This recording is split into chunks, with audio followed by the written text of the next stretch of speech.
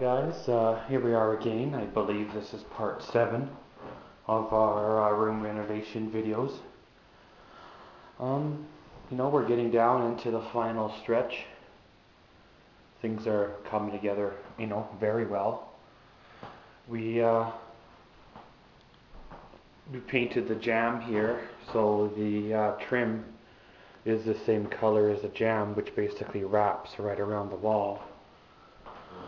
I think that's more visually, whatever you want to call it, pleasing or whatever, than having 3 colors right there. That way it doesn't look so busy. But we pulled the tape up off the wall here from around the moldings and stuff. So without the tape on the wall, it really starts to make things look look good. We've got a few areas that we need to do some touch-ups on, stuff that's gotten nicked and stuff like that, and because we've had some stuff go on in the room, as you've seen, trimming down the door and stuff going in and out of here. So we got to do some touch-up paints and a few areas like that. But yeah, we're pretty much in the last stages of this project. Then we'll probably swing down to the hardware store and pick up some plug-in covers and light switch covers and other, I don't know, what do you want to call it, decorative type items. But guys, let's get at the touch-up paints and we'll go from there. So guys, just finished doing the touch-ups on, the walls here, some of the spots that were nicked up, and, some of the spots that were, missed during the whole painting process. Just, waiting for the paint to dry, and then we'll slap the old door back in the opening there. Because right now it's a little bit wet in there because we had to do some touch-ups, of course. But guys, we'll probably head on down to, the hardware store or whatever, and see what we can find for, switch plates and decorative covers and stuff like that. So we'll check in later. Well guys, just got back home from the old Home Depot. Of course, couldn't do much filming in there. So yeah, this is the one long 48-inch shelf that I'm going to mount on the one wall. And then right here, these here are the corner shelves. There's 2 of them. I'm going to mount them, in the corners of the room, like there and there, right? And then that big guy right there on that wall where the other mark of tape is. While we were there, we picked up some little brushes for the, touch-ups and stuff like that. As well as switch plate covers.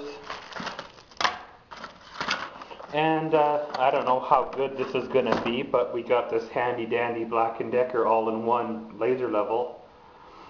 Basically, a suction cup this to the wall, put the laser level on the little thingy, and it turns red or green, depends on if it's level or not.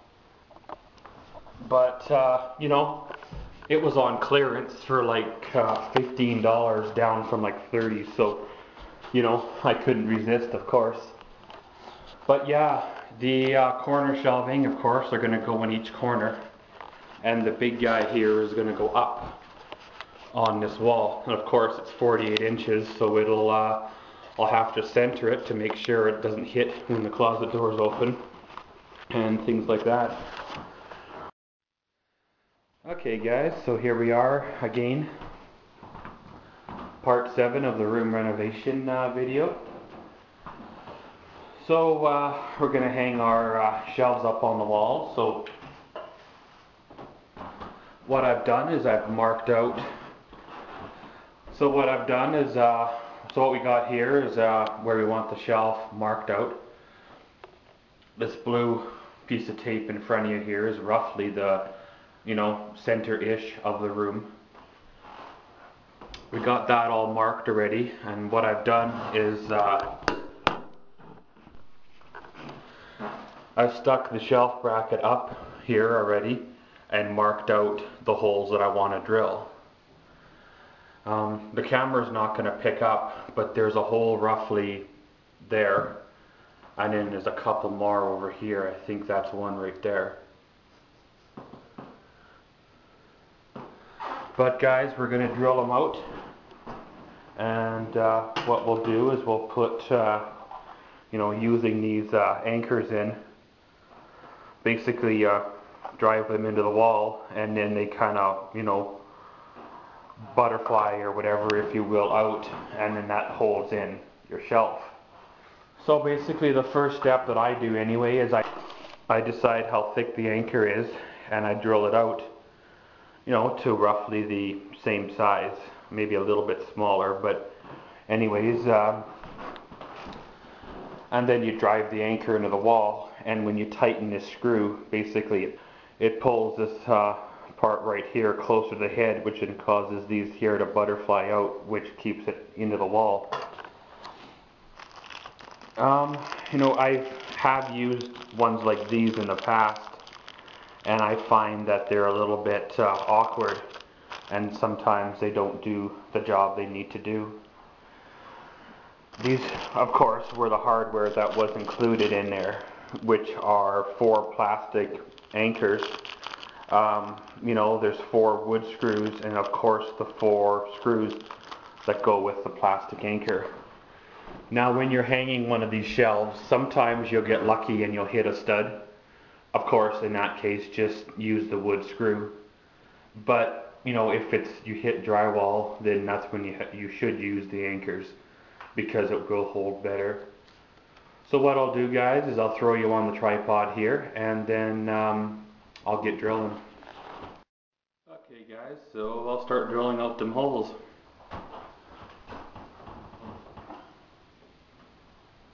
Of course, you want to double check and make sure you got everything in the right spot before you drill.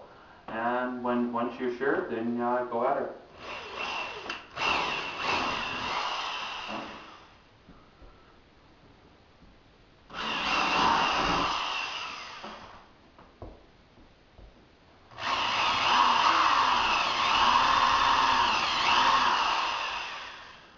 Now, if you're not 100% sure whether you've hit a stud or not, one way to find out, especially if you haven't sunk your drill all the way in, is of course right here. This is hollow, same with this one here. Now when you stick your drill in here and it just goes in, the drywall type of deal, then chances are you've hit something solid behind it. Of course, always be aware when you're drilling if if you've hit electrical wires or anything like that. But pretty much what we'll do now is we'll use the wood screw to hold that one hole on. And of course, supplied in the kit are the anchors that they want us to use, which I explained earlier are the plastic ones. But yeah, I've upgraded to these ones here, which are overkill, but they're something that I like to use. So, if you drill the hole right, it'll be slightly smaller than what it needs to be. But you just gently drive the anchor in until it bottoms out like that. Do the same with the second one here. And then yeah, we'll have to use a wood screw on the third one, because of course we've hit a stud. So what I'll do, guys, is I'll back these screws here. I'll back them out of there, and then we'll install the bracket onto the wall. Okay guys, so we're ready to install the shelf. So yeah, I've already backed out the screws, that we've got to put in the anchor here. Now this is where you get your first look at whether you've drilled the holes correctly. And yeah, we're looking, within acceptable parameters. So we'll put the 2 screws with the anchors in the wall, and then we'll give them a tighten down. And of course, if you're going to use yourself a power drill, you know, don't torque them too tight. You can finish the torquing with,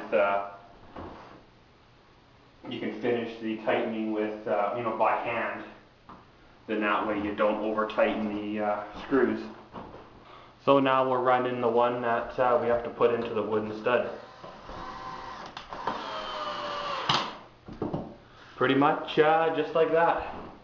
And just to make sure the shelf is on there okay, we'll take the, you know, your hand screwdriver and just finish driving the other ones in by hand. So once I've got them tightened, guys, I'll check back in. Okay guys, so I got the screws all tightened down to where, you know, they're sufficient. Of course, you don't want to over tighten them because sometimes you can bust the little butterfly, you know, wall anchor in it. So yeah, we'll pull the, you know, cardboard and plastic and such off of the shelf here. And I guess, you know, if you will, this is the moment of truth. Now, of course, the shelf here has, you know, corresponding holes in each end that correspond with the little sticky outy thingies on the, you know, bracket. So pretty much you just slide her on there just like that. And there you have it. And included in the kit are two little silver screws. They basically go right up into the bottom here, which pretty much goes through the shelf and then into the metal part of the bracket itself, which pretty much keeps the bracket from falling off the wall, you know, keeps everything on the wall. Because, you know, they gotta make it safe and everything. They have to make sure everything's up to their safety standards and all that good stuff. But yeah, guys, you know, this was a fairly simple installation. It wasn't anything too complicated or anything. So guys, I'll run these screws in and then I'll check back in later. Okay guys, so shelf's all mounted on the wall there. You know, done up the old, I don't know, if you want to call them safety screws to keep them from falling off the wall. But yeah, when you look at it sideways here, I think it's leaning back slightly, you know. I think it's a built-in safety feature because the bracket is, you know, level with the wall, and I think those little pokey outy thingies were on a bit of an angle. And I think that's just a bit of a feature they built in to keep your stuff from falling off the shelf. But yeah, if you look there, she's basically spot on level. You know, about as good as she's going to get in this house. So guys, we got the big shelf installed on the wall. So now we're going to work on these corner shelves right here. You know, they're, again, pretty much the same design. It'll have the little metal, you know, sticky outy thingies. So guys, we'll get started on that and then I'll check back in. Okay guys, so we got the corner shelf over there hung, as well as, you know, these two shelves here. One thing I will pass on to you guys with these corner shelves is, of course, if the corners aren't perfectly square, you're gonna have, I don't know, a bit of an issue.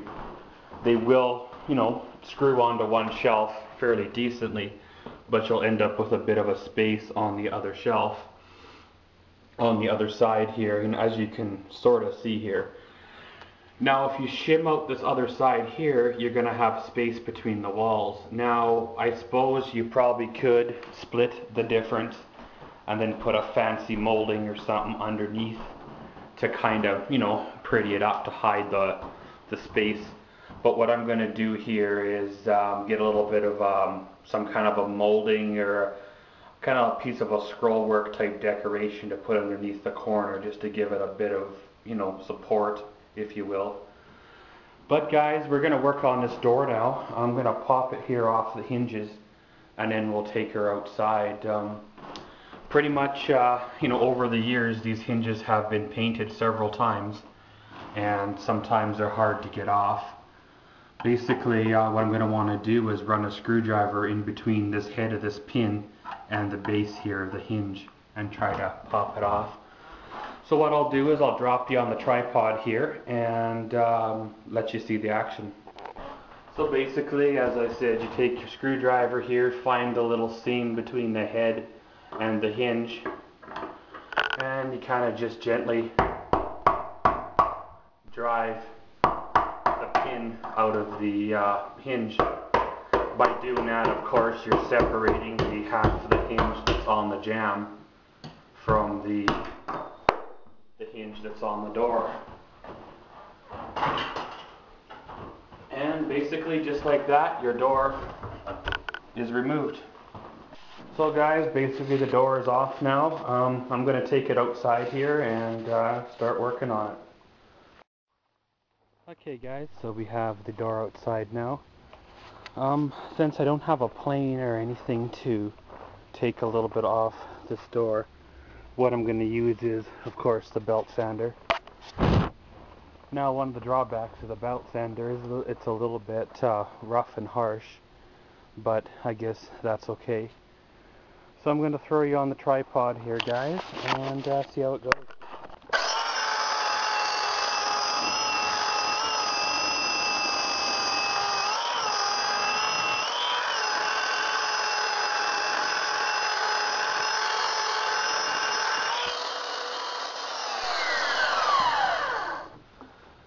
So guys, basically once you've got her where you figure she should be, then we'll run her back in and we'll give her a test fit and see how it goes. Okay guys, so as you've seen earlier, we were outside giving it a sand with a belt sander.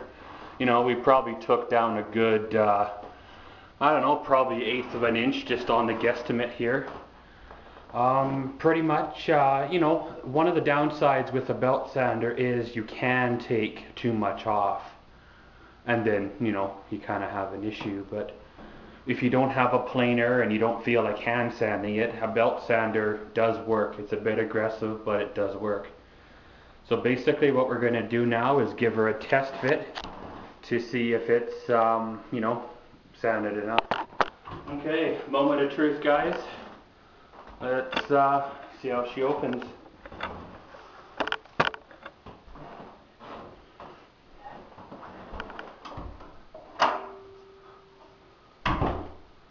And yeah,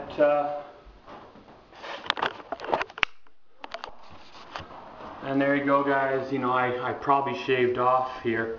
As you can see, the, angle-wise, right?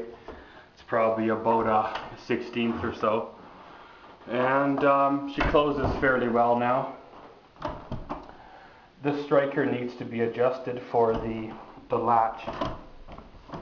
But other than that, she's pretty good. But guys, we popped the hinges off this door to do the painting around the jamb.